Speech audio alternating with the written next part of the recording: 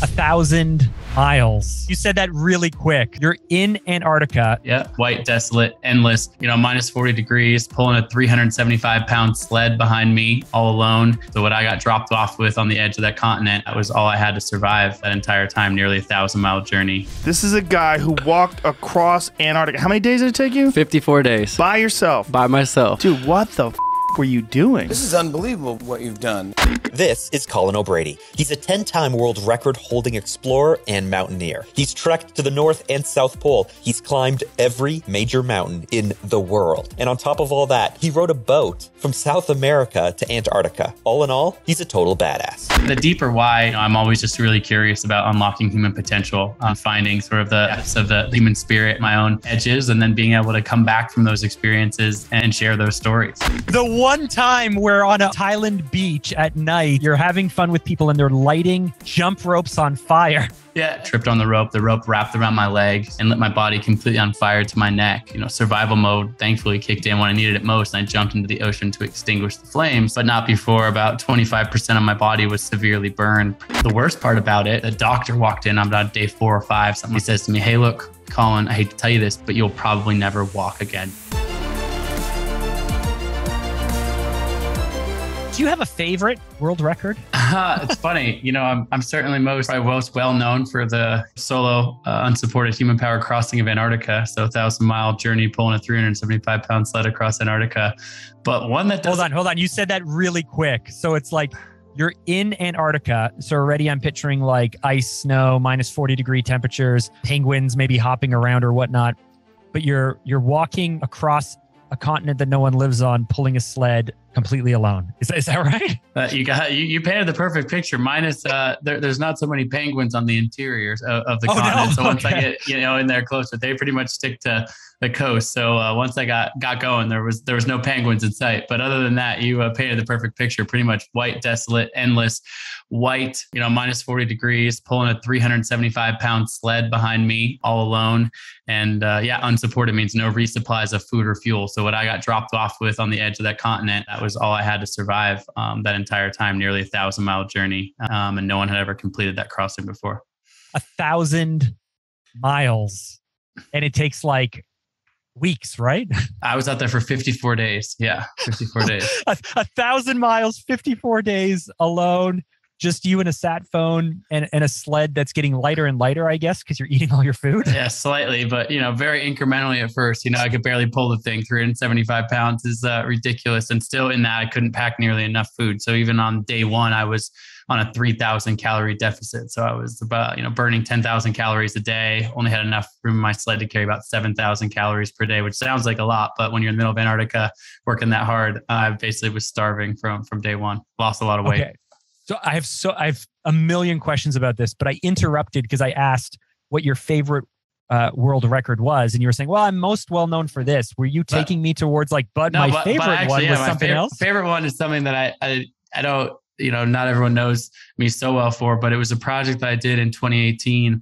I set the speed record for climbing the tallest mountain in each of the 50 US states. So tallest mountain in each state, 50 states. And I did all of that in 21 days. So it was, you do the math on that, a few states per day. The logistics were crazy. And I just had an amazing team and friends around me supporting it, from, commercial flights to private plane to an RV that we put 10,000 miles on, and all this sort of coordinating of these logistics and running up these mountains in rapid succession. I slept an average of like 2 hours per day and every 24-hour period. It was just a blast, man. We also, via social media, I had invited people. I just said, "Hey, follow my route. And if you're, you live in Arkansas, if you live in Louisiana, wherever you live, come meet me at the trailhead. I'm going to be here roughly around this time." So people from all over the country met me in various segments. Some people, hiked a mile with me. Obviously I wasn't necessarily slowing down, but I met all sorts of different people. You're like, keep up or I'm out of here because I'm on a schedule, right? Exactly. But that was, I don't know. It's hard to say favorites. That's certainly not the most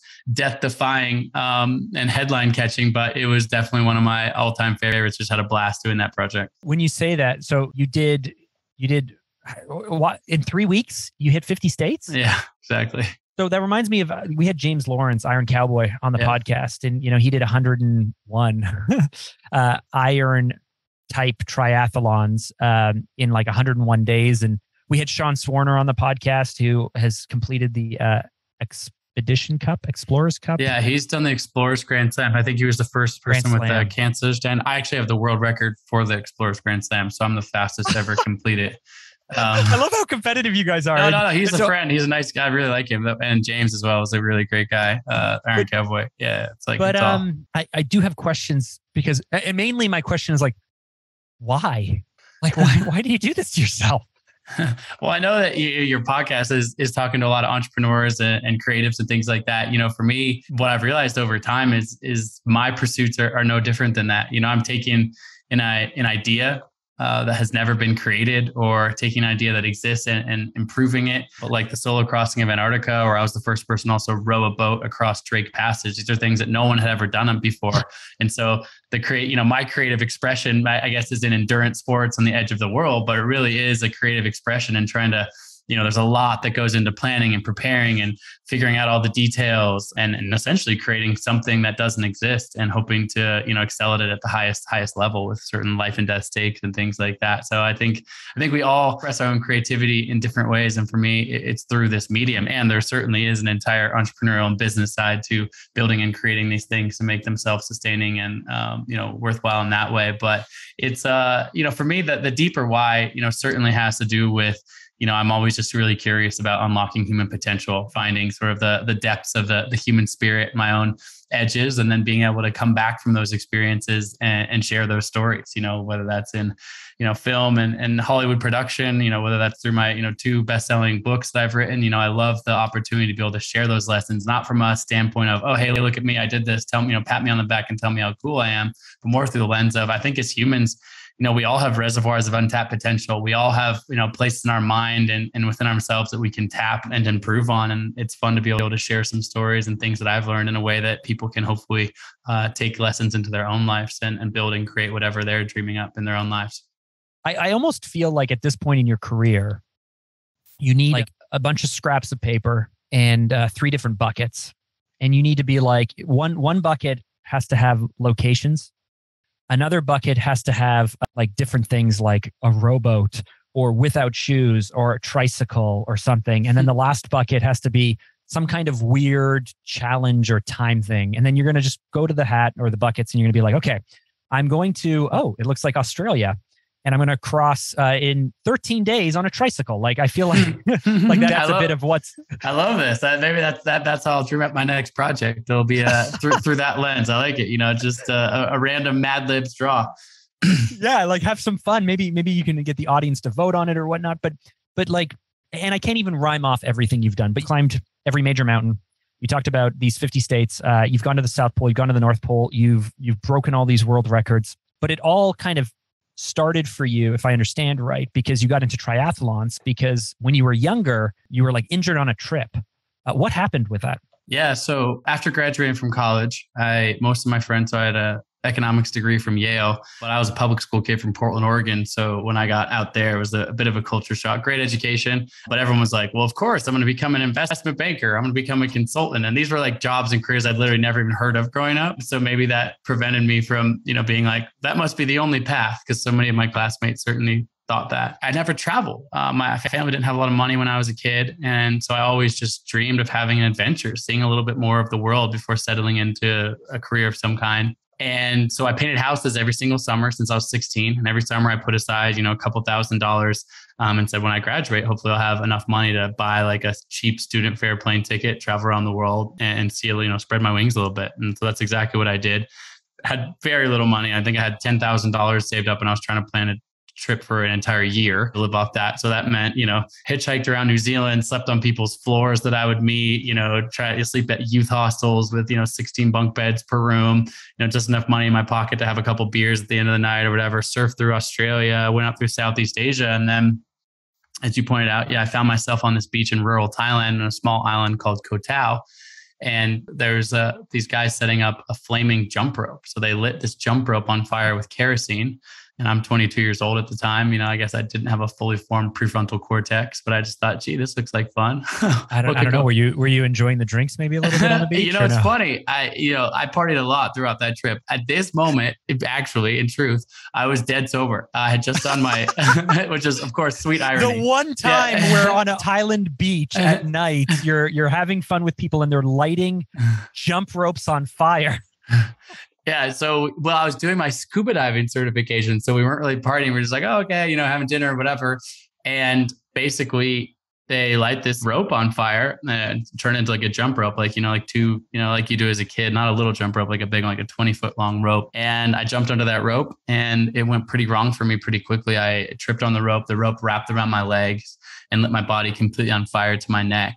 Survival mode thankfully kicked in when I needed it most. And I jumped into the ocean to extinguish the flames, but not before about 25% of my body was severely burned, predominantly my legs and feet. I didn't have any way of, getting to a proper hospital. I was in an island on the Gulf of Thailand. So instead of an ambulance, I had a moped ride down a dirt path to like this 1-room nursing shack. I underwent 8 surgeries in rural Thailand, where there was like a cat running around my bed and across my chest, and makeshift like ICU when I would come out of surgery.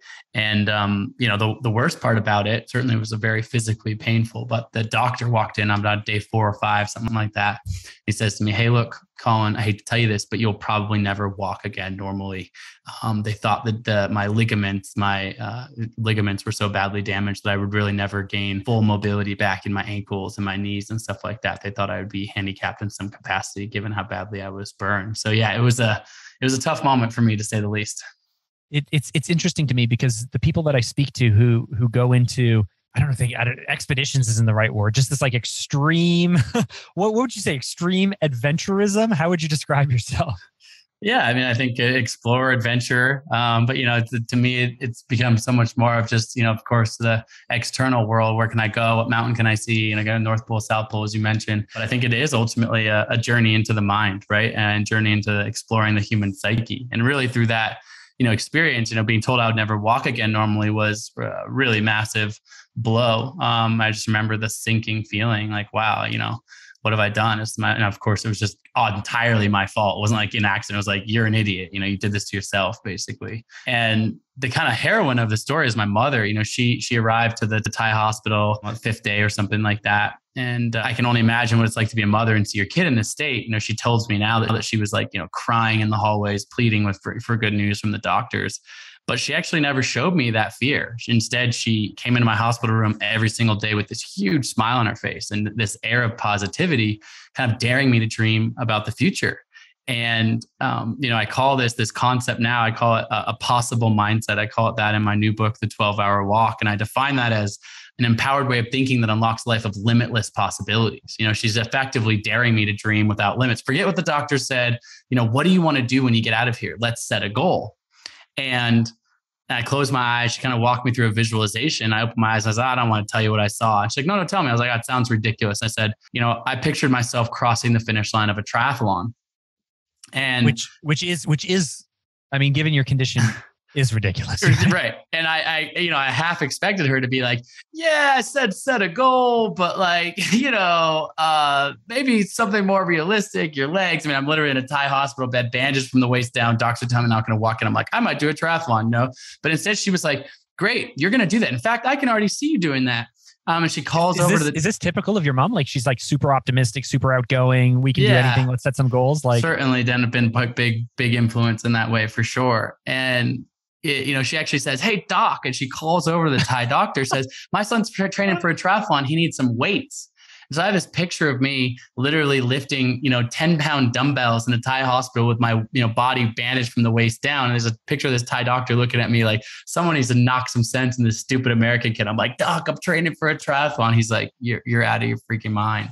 And, fast forward to the end of the story basically is, I was in the Thai hospital for a couple of months. I was, carried on and off the plane. I was in a wheelchair when I got home, and slowly had to learn how to walk again, and then eventually walk around my block and jog. And I eventually wanted to get out of my parents' basement and move on with my life. So I did move to Chicago and took a job as a commodities trader there, and signed up for the Chicago Triathlon. And 18 months after I was burned in the fire, 18 months after being told I would never walk again normally, I, started the race. I swam in Lake Michigan a mile. I rode 25 miles down Lakeshore Drive and got my running shoes on and ran 6.2 miles. And I crossed the finish. I had done it, but in my sort of complete and utter surprise is when I looked up at the scoreboard, I hadn't actually just finished the race, but I actually won the entire Chicago Triathlon, placing first out of nearly, 5,000 participants or so on the day. And yeah. Which is like, I don't know. It's a banana story, man. Like that you could be that hurt and then spend so much time grinding through. What was it? Was it just the hope? What was it that got you through month after month of training to just cross the finish line? But then, like, honestly, did you just like totally overtrain because you were so dedicated? How did you win this thing? Yeah, I mean, honestly, didn't even know I won it. That certainly was not on my radar at all. It was mostly just this desire to get back on my feet, quite literally. And it's looking back, realizing that in this Thai hospital, in this moment of adversity, there was a sliding doors moment. It's like turn to the left and who knows where my life would be, or lean into my mother's positivity and here I am. And to me, the essence of that, extrapolated for myself moving forward, but certainly for others, is I think as humans, we all have these, like I said, reservoirs of untapped potential to achieve extraordinary things. And life is hard. We are going to face setbacks, whether those are self-imposed limitations, whether those are, tragedies that befall any of us, losing, death of a family member, heartbreak, getting fired from your job, like, hard things happen. I don't care who you are. Like no one's impervious to having some tough moments in life. But I realized that in these moments, we have a choice. We have an ability to choose, how am I going to react to that? How am I going to move forward from that? And realizing that possible mindset, that belief in limitless possibilities when facing adversity is really incredibly powerful and uplifting, and the ability to shift into that, I think can really be a game changer. I think you mentioned you become a professional triathlete.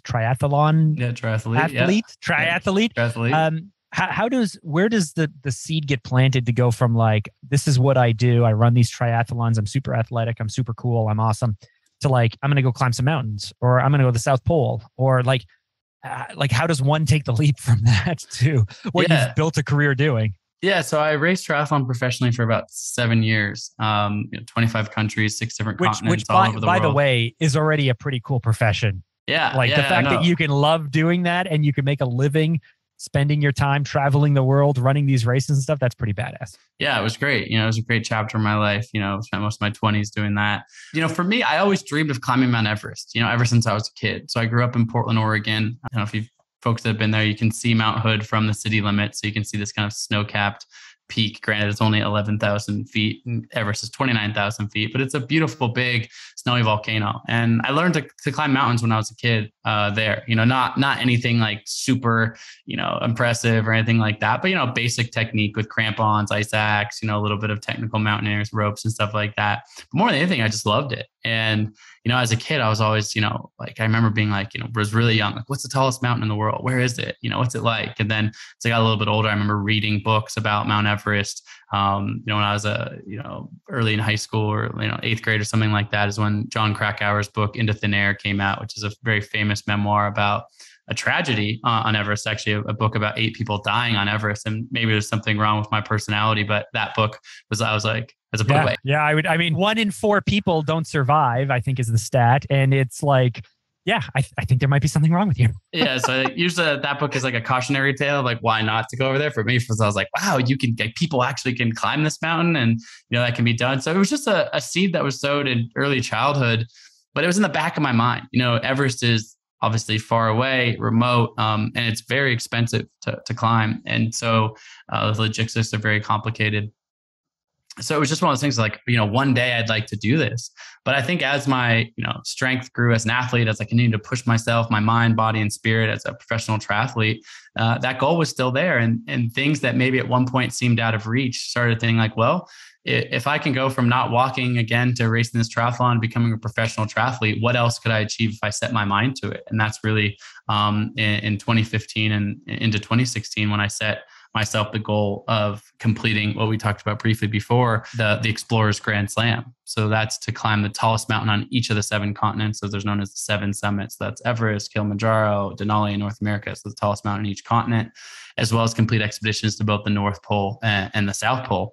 And I didn't want to just complete it, but I set myself the goal of setting the world record for it. So becoming the fastest person to complete that consecutively. And ultimately in 2016, I completed that in 139 days, nonstop, place to place to place. But, backing up from that a little bit, which is, I think, pertinent to this audience, is when I had the goal, when I had the dream, my wife and I had just gotten engaged, and we set this goal together. My wife's been my business partner and just, been in the weeds with all the things that we've built and created over time. We had like 10 grand in the bank. And that was like our full life savings. And this project itself was going to cost $500,000. Like, it's just very expensive and it's complicated. The North Pole and South Pole logistics are complicated. It's just like, it's not like thing you can just like do. In that moment, I remember being like, I want to do this. But I realize now that like people have these all sorts of lofty dreams, but then like quote unquote, like reality hits them. It's like, say you're like drinking beers with a buddy on a Saturday night. You're like, we should run the New York City Marathon next year, like whatever. And you wake up hungover on Sunday and you're like, yeah, man, I was just talking shit. Like, we're not going to actually like do that, or even, much, much larger goals. Like, let's start this business. It's going to be great. And blah, blah. And you wake up on Monday morning, you're like, yeah, like we don't know how to do this. We don't know how to take the first step. We don't have this. Like, that's us this moment. Like, we have no money, no resources. Colin, this is so interesting to me because everyone in your situation who've done badass things, they never seem to talk about like, hey, I have 10 grand. This thing I want to do is going to cost $500,000. How do we make it happen? Like, everyone glosses over this part of the story. So tell me, how did you make this happen?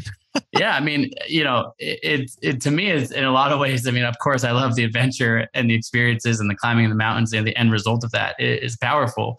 But the how of that is really kind of how do you turn your dreams into reality. And in my newest book, I write an entire. So the book is broken down into these limiting beliefs that I think we all have. It's, I don't have enough time. I don't have enough money. What if I fail? What if I don't like being uncomfortable? What if people criticize me? And so each chapter is broken down. And the chapter that's about money, I tell this story.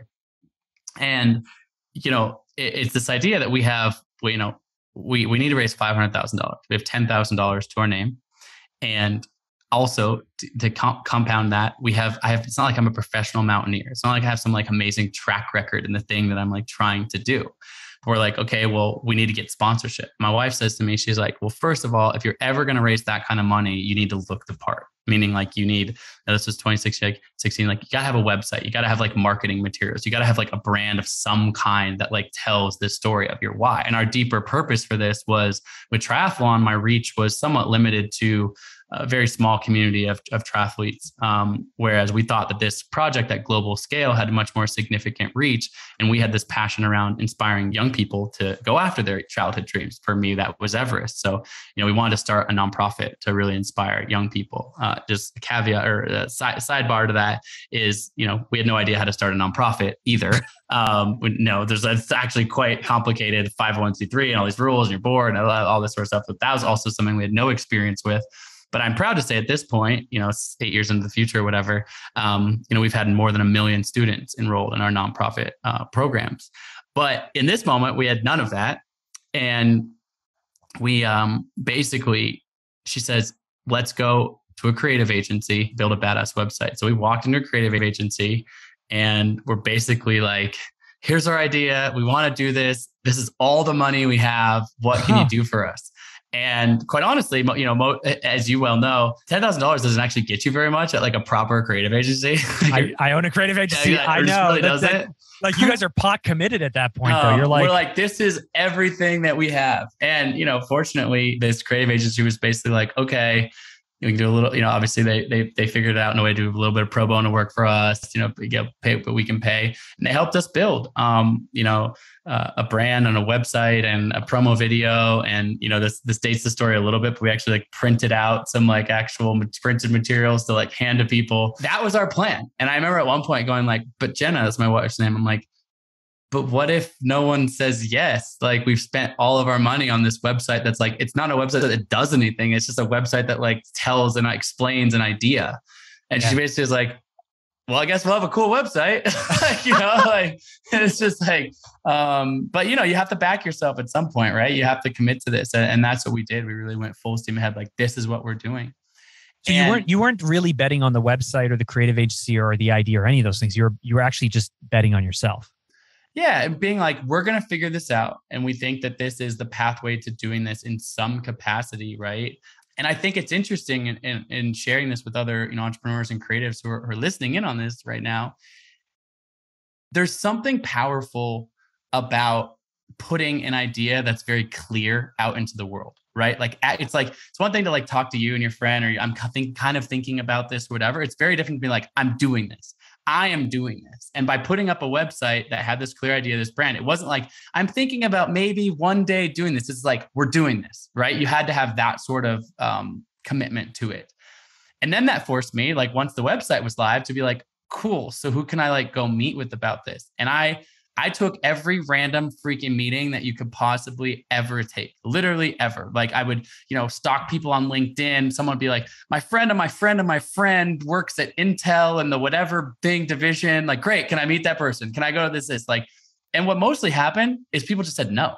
Like we just like over and over, no, I can't help you. Or maybe, I have nothing to do with this, but I could maybe email another guy. For a long while, we didn't get very far. In terms of actually raising any money. We did get into Columbia Sportswear because I live in Portland, Oregon. So Columbia Sportswear is headquartered there. We did eventually through literally 5 different steps of this guy who knew this person or this person. We actually got to the CEO of Columbia Sportswear and had a meeting. And in 2 minutes into the meeting, the CEO was like, looks at us kind of like, how did you get on my schedule? And was kind of like, oh, ouch. It was sort of like, oh yeah, yeah. So wrapping the, literally like a couple minutes in, and my wife is like, "You're missing it." And again, I write this story in my first book, The Impossible First. But she convinces him in the meeting to hear us out, and he eventually does provide a little bit of sponsorship. But we're still hundreds of thousands of dollars short, and I'm announcing that I'm leaving in 1 month. Like we had set a date because there's a specific time when you need to go to Antarctica. Like there's a certain sequence to this expedition. And when we had started this, it had been a year and a half out. And now we were a month out, and we were several $100,000 short. And she looks at me, she goes, you only have enough money to do the first expedition, then you're going to have to come home. Like, we just like don't have money.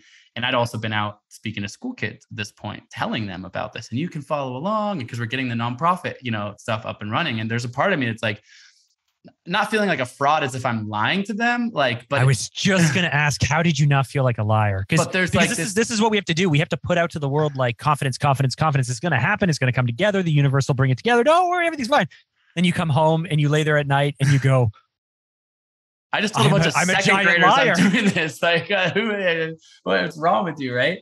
So a buddy of mine who knows that I've been working really hard on this, he says to me, he goes, hey, Colin, I want you to come to a spin class with me at the local LA Fitness.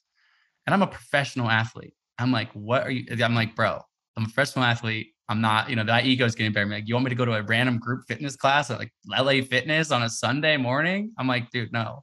He's like, yeah. There's this woman I want you to meet. She's super cool. She actually set a world record like in the 70s. I just think you'll think she's cool. Like, what do you got to lose? Like, come meet her. And I was like, fine, man, whatever.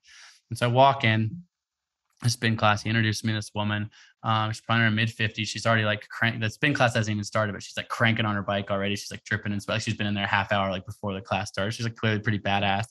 And introduced me, my buddy Angelo. He says, Colin, meet Kathy Colin, and shake her hand. And he goes, yeah, she is a world record holder. Tell her about it. He's just like, oh, that's a million years ago. But turns out she set the world record for the 5K in running in the 70s when she was in college. And I was like, wow, that's super cool. And he goes, now tell her you're trying to set a world record. Like, tell her about it. And I just give her like the 30-second, I'm like pitching her. I'm just like, I'm trying to climb these mountains. Like, my goal is to do this so that I can start this nonprofit, like whatever. And she's like, wow, cool. Good luck with that. Right. Spin class starts. I think to myself, like, I'm in a freaking spin class in LA Fitness. Like, what am I doing?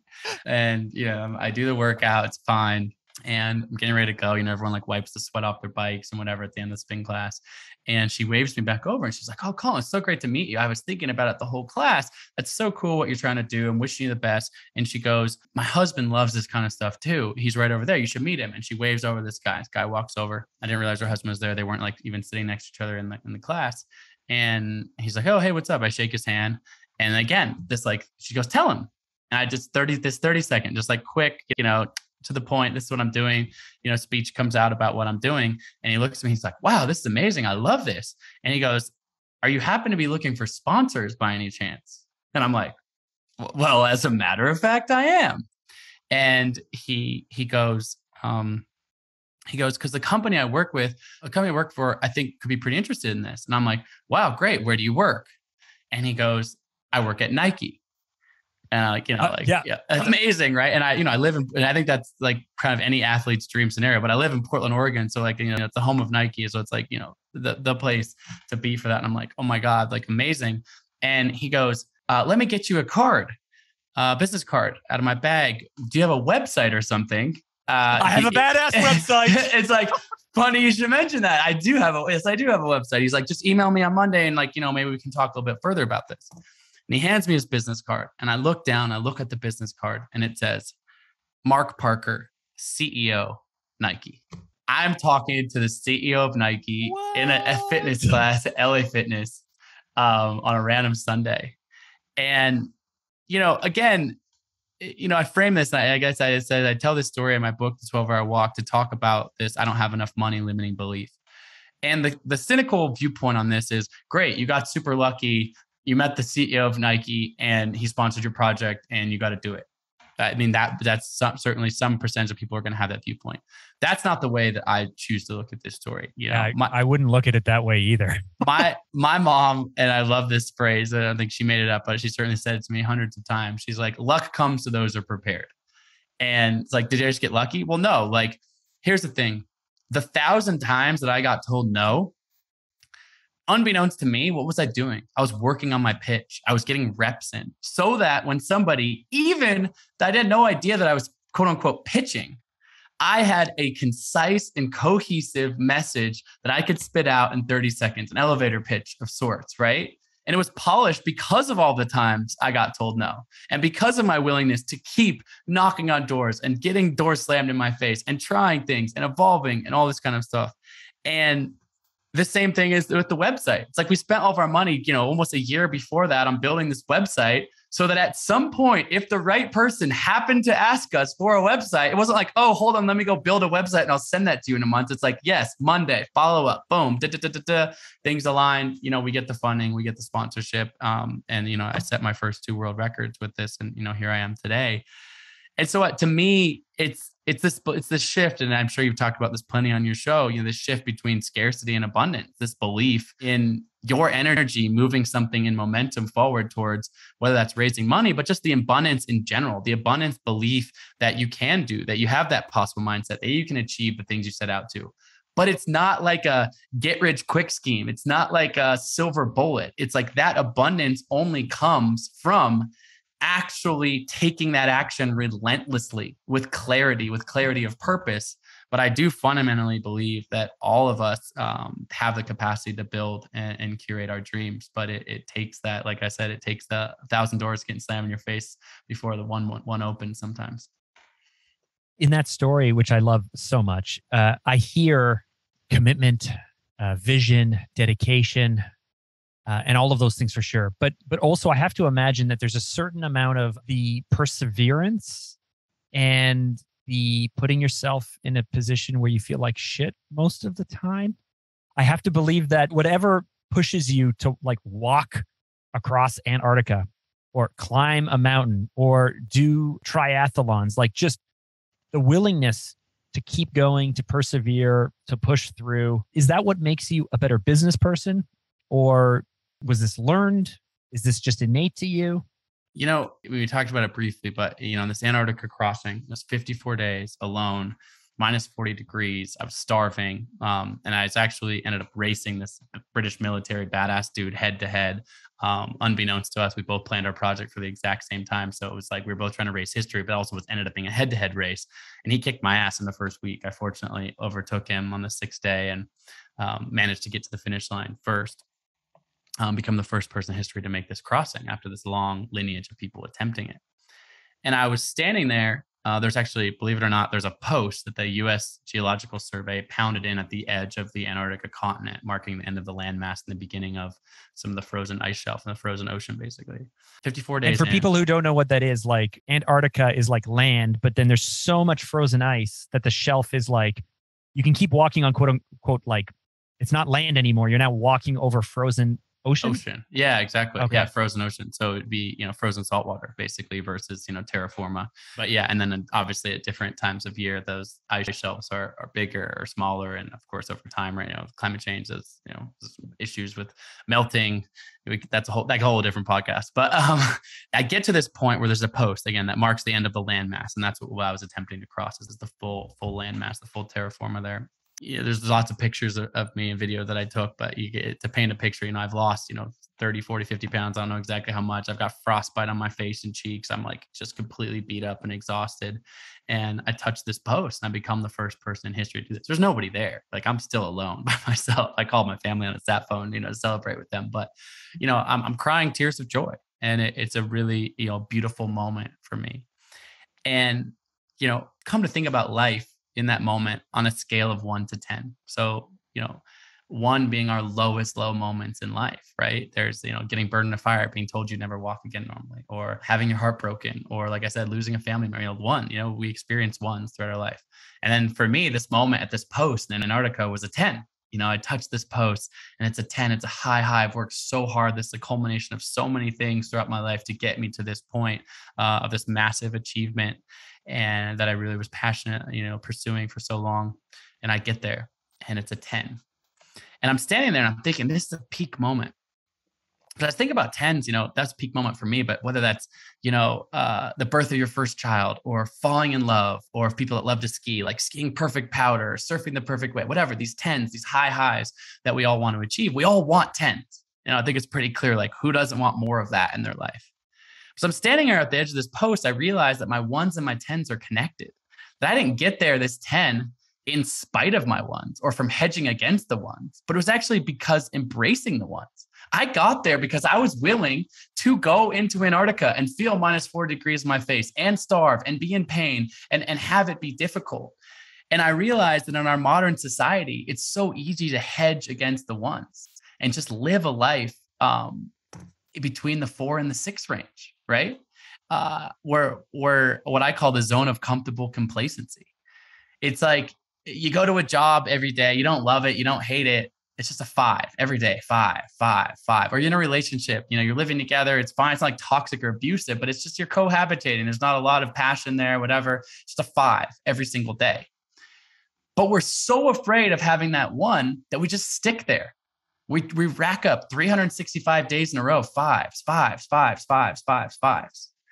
People ask me all the time, they say, Colin, you've done all these risky things that you could die, whatever. Colin, are you afraid of dying? And I said, the last thing I want to do is die. But what I'm more afraid of is not living, is not fully living. And what I realized is to have those peak arcs, those 10s, you have to have that full tapestry, that full pendulum swing from the 1s all the way to the 10s. And so to your initial question, which is it about grit? Is it about perseverance? Is it about going through it? I've learned over time that when I'm feeling those 1 moments, when I'm trying to raise that money and the 999th person has slammed a door in my face and I'm disappointed and I'm losing sleep and I'm upset, or I'm feeling these frozen, temperatures on my face in the middle of Antarctica, I smile because I'm embracing the 1s. I'm like, you know what? Because I'm allowing myself this 1 right now, it is opening up the door. It's actually creating the possibility for this peak arc, for this 10. And so I think that the reframe on that is incredibly powerful and potent for me, certainly.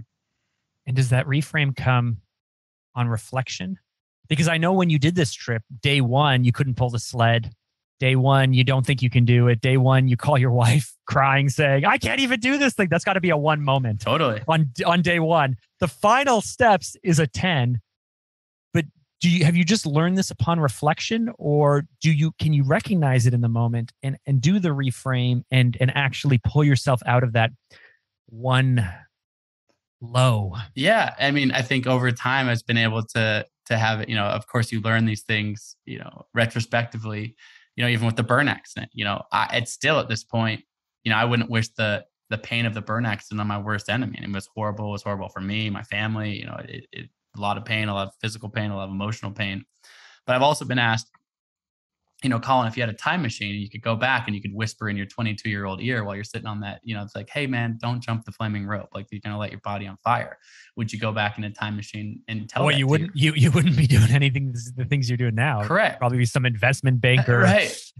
And so it's a weird thing to say. It's like, on one hand, I wouldn't wish that pain on my worst enemy. On the other hand, I learned some of life's greatest lessons, and certain what has made me stronger through that adversity, through recovering. So at this point in my life, I can recognize those one moments when they're happening and breathe through them and go like, okay, this sucks. Like this sucks, but this is what it is to be alive, to actually feel the full spectrum. And wouldn't you rather this than just another 5 day? I mean, I tell people who, you know, and I think we know, you know, I think everyone knows a lot of folks who are kind of just in that zone of comfortable complacency. And you ask somebody who's living that kind of a life, you know, what'd you do last Tuesday? What'd you do a month ago? What'd you do 3 weeks ago? What'd you do a year ago? And it's crazy. Like not a lot is imprinting, you know, it's just because it's like, I don't know, man, it was just like another day. Like you look back on your whole year and there might be a couple of moments that stand out. And it's not to say I'm trying to live in extremes, like only 1s and 10s. Do you have to be in the 5 sometimes? Absolutely. That's where you recover. That's where you regenerate. That's where you think of new ideas, etc. But the point is to not stay there. It's to feel all the varying levels between 1 and 10 throughout life. And you know, you're talking to entrepreneurs and creatives, and people are, you know, pushing the boundaries and limits in their own life. Like, if you're in that moment, if you're thinking about building something, if you're starting that company, like it's hard, man. Like it is freaking hard. No one's going to hand you that financial reward, you know, the 5 trophies that are sitting behind your head here, you know, without going through some of those ones, without being like, I'm starting this business, I'm staking myself in this business, I'm raising money. Oh shoot, I hired the wrong person and I lost, you know, this, whatever. We've all been there, right? Like that's part of it. Like, but that's actually part of it. And that's actually what makes it rich too, because when you get handed that trophy or you have this achievement or whatever, that doesn't have to be achievement oriented, you look back and you go, oh, right, I got here because I was willing to push, to struggle, to challenge myself. And that concept is a primary concept in my book, The 12-Hour Walk, which is ways in which people can take themselves out of their own comfort zone to actually stretch themselves and really flex and develop their minds so that they can embrace those 1s to ultimately have those 10s rather than living a life stuck in the zone of comfortable complacency. I cannot wait. You've mentioned a few times. We're going to get into the 12-hour walk because it's one of the most curious things to me. But before we do, I just have to ask, do you think people live in the 4, 5s, and 6s because it's safe? Or, and maybe they want the 10s, but can we get the 10s without embracing the 1s?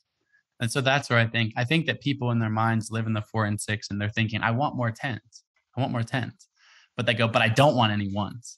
Right. That's what it is, right? So they're so like, risk adverse of putting themselves there, of looking like an idiot, of fearing other people's judgments, of losing a lot of money, of whatever it is, like just that breakdown, terrible moment where frankly, all of the growth tends to come because it's painful enough, right? Like it's a painful experience to be there. But you think most people would rather live in mediocrity than even taste either version of these extremes? Yeah, I think so. And I think, you know, I could use a ton of examples, but since we're on the topic of business and entrepreneurship, it's like you get that first job out of college and you're like, I don't even like this career or like even what I do every single day, but it's like paying the bills and it covers my rent. And maybe it's some sort of like, you know, semi-prestigious thing. Oh, I work at X fill in the blank big company. And so you can say that at a cocktail party and someone's like, great, you work at Google or Adidas, you know, whatever, you know, this bank or something like that, or whatever, you know, whatever that significance, is. Right? You know, it's just kind of like, okay, like good for you, you know, but every single day you're sitting in your cubicle or whatever, and you're like, I don't like this. But the thing is, the next step to not like this is have to walk into the next cocktail party and say like, I don't know, man, I'm unemployed. I'm trying to figure it out. Or I have this random startup for X widget that I have no idea how I'm going to actually build or whatever. And like have these sleepless nights. You're going to end up working harder for less money in the short run if you want to build your idea. Any entrepreneur will tell you that, right? So you have to leave the safety of that 4 to 6 range where it's like, yep, salary, 401k, like what I mean, again, I can make a million examples, but in the frame of business and entrepreneurship, that is what that is. But in the end, and I actually opened the 12-hour walk with a story about a room that I was in with 8 billionaires. You know, these guys are CEOs of big banks, hedge fund managers, et cetera. And an 80-year-old man pulls me aside at the end of the night after having a dialogue about Everest and dreams and things like that. And he pulls me aside and he goes, Colin, I've made more money than you'd ever imagine possible. But there's not a day that I don't go back to my adolescence and think about the simplicity. He was describing a moment at summer camp. He was like, I was on a lake, I was on this boat, I was outside. And he goes, I wish I had had the gumption to ask myself at inflection points in my life, what do I really want? And I have this question, what's your Everest? My Everest was to climb Mount Everest. He goes, I wish I had asked myself this question because I've climbed a lot of big mountains and I've been heaped on a bunch of praise. But he was just offering regret. And he goes, I'm 80 years old now. And I think I missed it.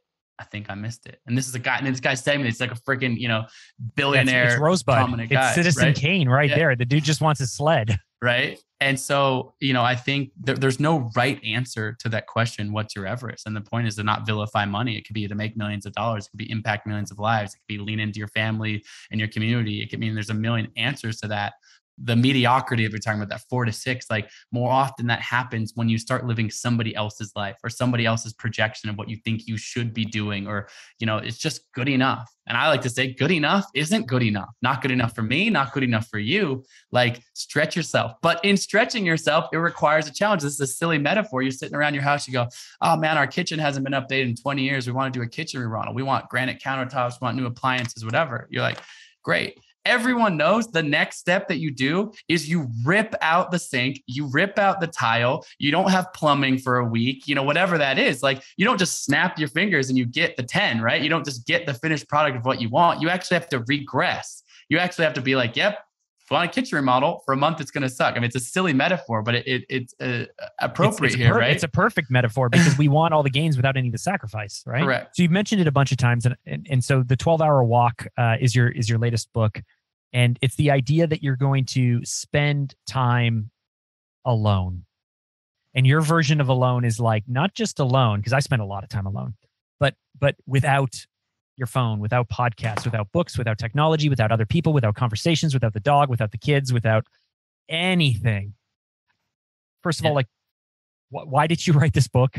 And how did you come across this idea that walking for 12 hours is good for you?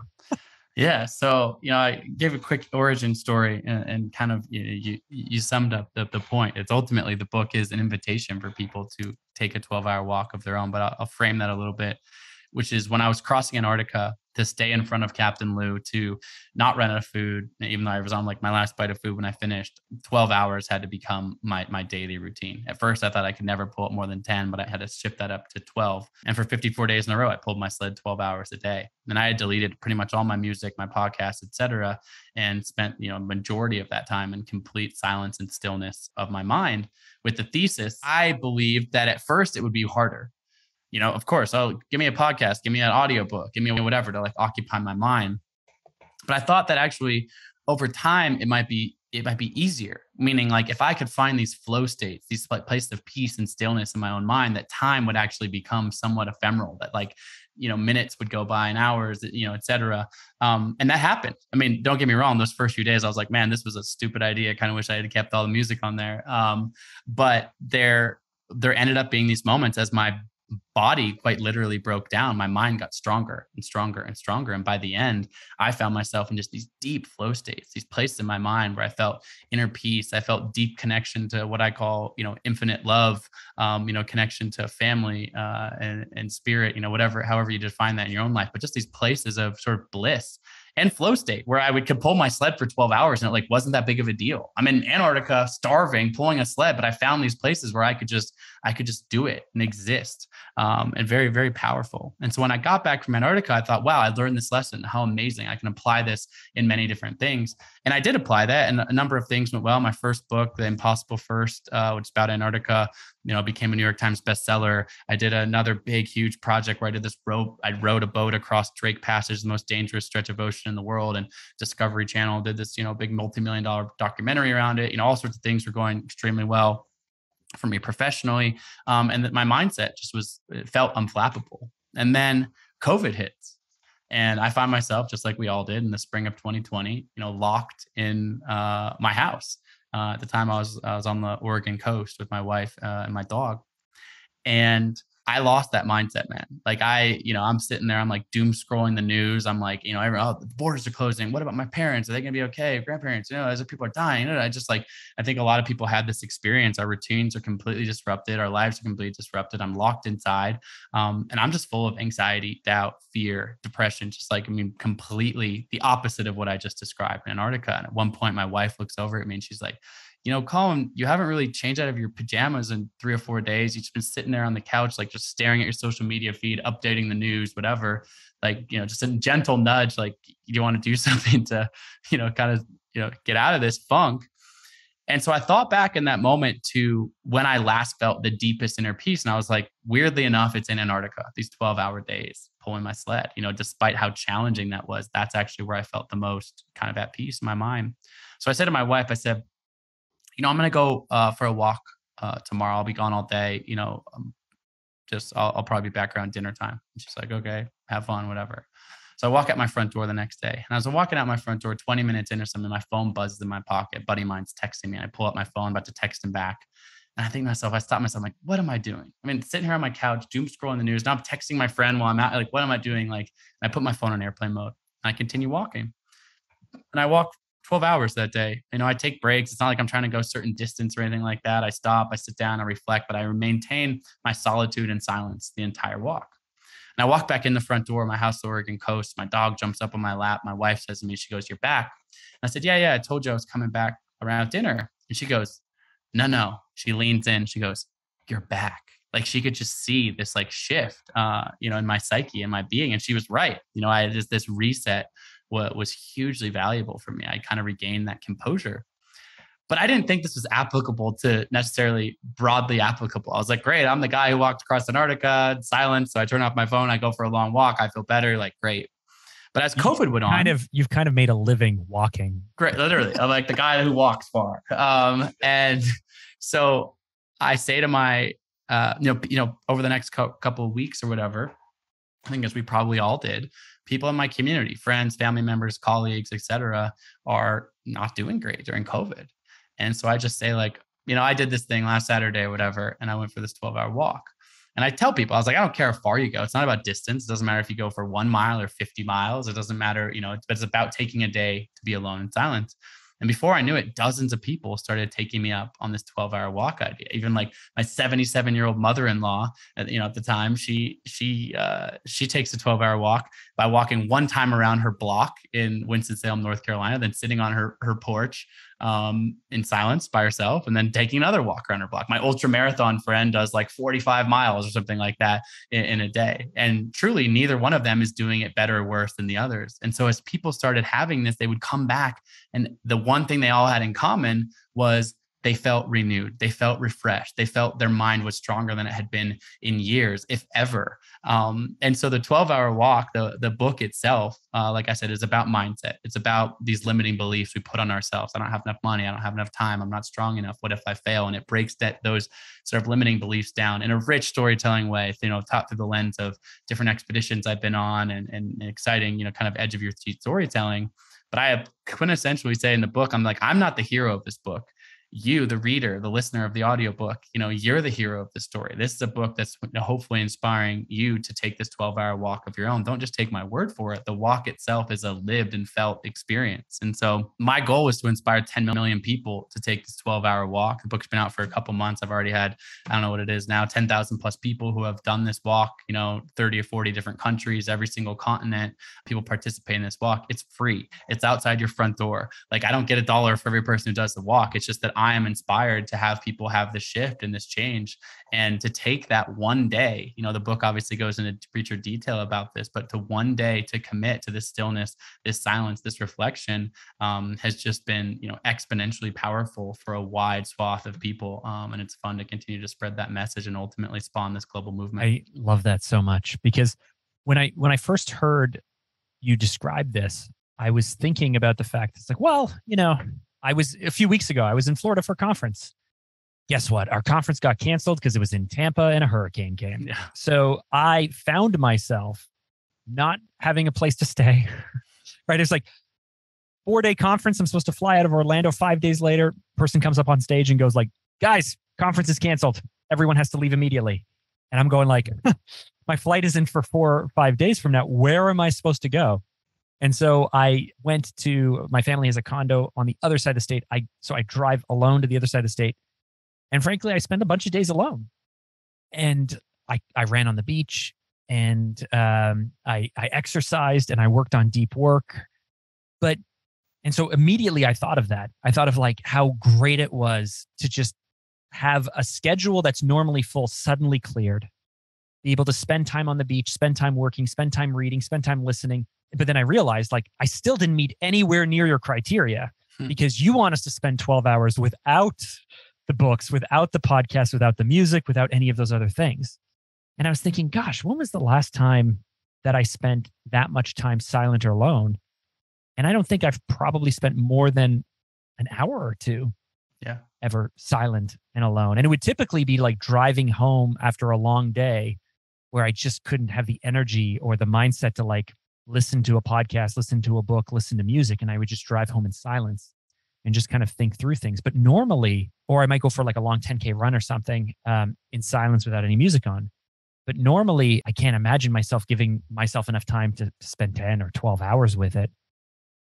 What would you suggest is the difference? Because I think most people are like me. We might spend half an hour, 45 minutes, an hour, 2 hours alone. What's the difference between this kind of like micro time, which I love, I agree it's really healthy, and spending like a full 12 hours? Like, what's the difference? Yeah, there's a few things, and those are all really great points. What I found is, a couple things. One, for 12 hours for most people, yourself included, myself, obviously in my typical life. Yeah, it seems crazy. Way beyond, way beyond what anyone ever does, if ever, right? Like most people I suggest this to, they say the same. Well, the most I've spent in silence was a half hour maybe when my phone died sometime or whatever. And so it is to break for a day, to break through your regular routine. Talking about those, those 5 days, like this might be great, this might be awful, but you're going to remember it. If I ask you, you go and do this, I ask you 5 years from now, have you ever walked far? You're probably like, you're there. Actually, there was this time I turned up my phone and did this, right? It's a new experience. But more so, what I find that happens for people is a couple of things. One, in the moment that even as this being suggested, you're listening to this, or listening to our conversation right now, it's just being suggested.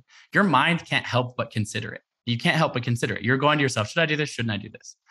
And it's me holding up a mirror to your own internal dialogue in this moment, because most people start bargaining with themselves. Well, it's kind of interesting. The guy has some cool stories, but I got a busy life. I don't have enough time for this. Or like, oh, I hate being uncomfortable. I wouldn't be on my feet that long, whatever. And what I find is those same limiting beliefs that pop up in this moment, even just being suggested to it, are quite often the same limiting beliefs that are on loop in your brain over and over again that are likely holding you back from a number of other things. So by actually committing to the 12-hour walk and putting it on your calendar, I have a website, it's completely free to sign up, it takes you 10 seconds, but you commit, you say, I'm going to do it on this date. That triggers something else in your brain. Oh, now I've committed to something. Now I have some accountability. I have some emails that I'll be your accountability partner in your email inbox. Like you're 3 days away from your 12-hour walk, here's some tips and tricks to think through, FAQs, things like that. So can I, yeah. I love this idea that your immediate reaction is the story you're telling yourself. So when I first heard this, it wasn't that I can't schedule a day off because I can. It wasn't that I can't walk for 12 hours or even in a limited function, like take a walk, take a break, take a walk, whatever. That I can do. I can bring some water, or I can fast, or I can figure like all the logistics I could figure out. The immediate thing I thought of is I don't think me taking the time to do this is as important as everything else I need to do. Mm-hmm. Like my limiting self-belief then, or the story I'm telling myself is that I guess I have so many things that I have to do. It's just, I'm not important enough to warrant setting some clients aside or setting some work aside or putting my kids aside or whatever it is to give myself that day. And it's not even a fear of judgment or anything. It's just like, I have so many important things to do. Yeah. So help me figure this out. What's the self-belief I'm having? Yeah. I'll respond to that. And then the previous question as well, which is, so there's the part of my book that I write about this concept. And I say, this common misbelief, I think, is that self-care is somehow selfish, right? That you're, like, oh, I shouldn't do this because, like you said, I have clients, I have, family, I have these other things to take care of. But every person that does find the time to do the 12-hour walk, I just literally was facilitating a call with a group of prominent CEOs around the world that just did this 12-hour walk. And these are people who are busy people running huge companies. Like, and when I suggest this, they're like, you're crazy, but I got them all to buy in and they did it. Like, I didn't think I could take a day. And they come back as a week after they've done their walk. At this point, we're doing this facilitation call and they're saying, wow, I'm more present with my clients. I'm more present with my kids. I'm more, active as a father. I'm actually have new ideas that I haven't had in a long time. So the point being is we have this idea that it's somehow selfish, but actually self-care is selfless, right? It's like you don't want to sacrifice your clients, but ultimately your clients want you to show up as the best version of yourself. Your kids certainly want you to show up as the best version of yourself. Do you miss one of their soccer games if you have to take a Saturday to do this? Yes. And it's a bummer that you missed that one goal that your kid scored for sure. But if that means for the next 5 years, you're going to have reprioritized your mind, your body, your soul in a way that makes you show up more consistently as that, then that's a better win. And so it feels like a big sacrifice in the short run. But what I found, because so many people have done this and shared their feedback with me, is they said like, oh, wow, that wasn't me putting my life on hold. That was me accelerating my dedication to the rest of my life every other day on the backside of this. And so you had said one other thing before, which is what was the difference between sort of a 1 hour time of silence versus a 12-hour time of silence, that. And what I find for people is that, and every time I do the 12-hour walk, I try to do it quarterly. Same thing for me is the first hour or two, like I'm still in that monkey mind like place. Like I'm in that like, okay, I got that to-do list and I got to do that thing more. And oh, when I get back, I can make sure I send that email and, just like kind of in that, what I would call sort of surface level decision-making. And there's something about the walking and being outside and engaging the silence that, hour 3 or 4, you get a little bit deeper. Hour 5 or 6, you get a little bit deeper. But most people say, even though, again, similar to me in Antarctica, your body at some point, even like I said, take as many breaks as you want. You don't have to train for this. This meets you right where you're at. But usually after hour 10, like you're kind of like, I'm tired, man. Like my feet hurt or like I'm hungry or, I'm thirsty, whatever that is. Bring food, bring water, etc. But people more often than not have the deepest breakthroughs about the real stuff, about their heart, about their passion, about their creativity, about love, family, sort of the deeper things. They've gotten past that stage of the to-do list and that monkey mind. Those things seem to come out, in hour 10, hour 11, hour 12. And the goal isn't to, does it crack people in some way, but there's a lot of tough masculine guys that are sending feedback like, wow, man, I was bawling my eyes out for the last hours and this just like cathartic release. Or I had the most creative idea that's this thing I want to pursue. And I was so lit up by this moment. But that happened in, I told myself, I have 10 hours, I've done enough of this, but that happened in hour 11 and a half, right? And so there's something, this exponential sort of benefit that happens as you get deeper and deeper into this and quite literally deeper and deeper into your mind and spirit as this thing goes. And it's not something that's realistic to do every single day. So integrating that 12 hours and then bringing it back in your day, like, okay, what's my 15-minute routine to kind of, whether that's a meditation or, just walking in silence for 15 minutes around your block to clear your mind. But it's this is meant to be an intentional day of really setting everything aside and going deep in your mind for the full 12 hours. I love it. I'm going to do it. Like as soon as I heard it, I was already like, okay, I'm going to do this. I just have to schedule it. Yeah. Put it on the calendar. Like I said, go on the website, pick a date. It's so funny. You and I both know this from all the things we do. And it's like, it's one thing to be, oh, one day I'm going to do this. It's another thing to be like, I'm doing this, whether it's 8 weeks from now, December 19th, I'm doing this. It's like, there's something like in your mind that's which like, okay, I'm committed to it. So I always, it's one of the reasons I set up the website, 12hourwalk.com has lots of information, FAQs, people are, how do I go to the bathroom? Where to put your shoes, start bringing, whatever. It's a lot of questions that answers that, but it also is literally, a box you fill out that says, I, Colin O'Brady, I'm doing the 12-hour walk on October 31st on this time, whatever. And it's just something about that, boom, that consistency. So I have to ask, I mean, you've done a ton of badass things from going to the North Pole to the South Pole to climbing all of the major mountains to doing just like, crazy stuff. But you've also, gone on Jimmy Fallon and Joe Rogan and had the press, the New York Times and everyone talk about you. Is it harder to walk 1,000 miles alone in the Arctic or to deal with the press? The media is an interesting, place. Overwhelmingly so has been really, positive. Been able to there's, I think 8 front page New York Times articles written about me through the course of my Antarctica crossing. And as you mentioned, I've been on Fallon and, all the big television shows and big podcasts and stuff like that. And it's been an amazing way to connect with people broadly, right? The world that we live in, it's pretty amazing that, you can sit in front of a microphone. Sure. That's all the nice politically correct answer, but was it fun? For the most part, I've loved it, because something like the 12-hour walk, and I have thought about this, right? I'm like, I'm passionate about this idea, and I'm passionate about this idea because it actually is every person that I've met who have done the 12-hour walk has taken something, has implemented something in their life. And as I say in the subtitle of the book, unlock the steps to their best life, unlock their best life. And that's the world I want to live in, where people like your audience are creating and inventing and pushing themselves passionately by doing hard things, right? And I love that. I love the spirit of that. And the media, social media, et cetera, has allowed any person to reach obviously more people. Are there, sure, like you mentioned, there's, a couple negative articles, and the sea of thousands of great articles have been written about me, things like that. That stuff never feels great. But the way I look at it is, I think that you're probably familiar with it, but the Teddy Roosevelt quote, the man in the arena, it's not the critic who counts, but the man actually standing in the arena with dust and, blood dried on their face. That's a paraphrase, of course. He certainly says it more perfectly than I did there. But I'm a believer of that, which is like, you know what? Like, the only reason that somebody is criticizing you is because you actually did something, because you actually dared to dream, to get out of your couch, because you got out of that zone of comfortable complacency.